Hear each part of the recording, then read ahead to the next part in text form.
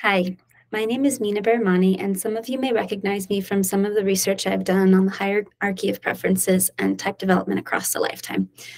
But this year, since my area of expertise is really in the intersection of type and psychotherapy, I'm opting for a slightly more clinical presentation on the applications of type to EMDR, or eye movement desensitization and reprocessing.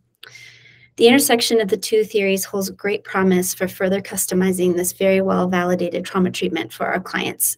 So if you're a therapist out there or counselor using type in their practice, if you're interested in trauma treatment, if you're a type practitioner that's interested in the wider applications of type, this would be a great session for you to join.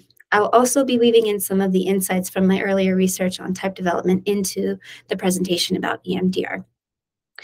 If you have any questions about any of the topics I mentioned, or you just want to talk type, please email me at mina@frogpointtherapy.com, and I'll look forward to seeing everyone online in April.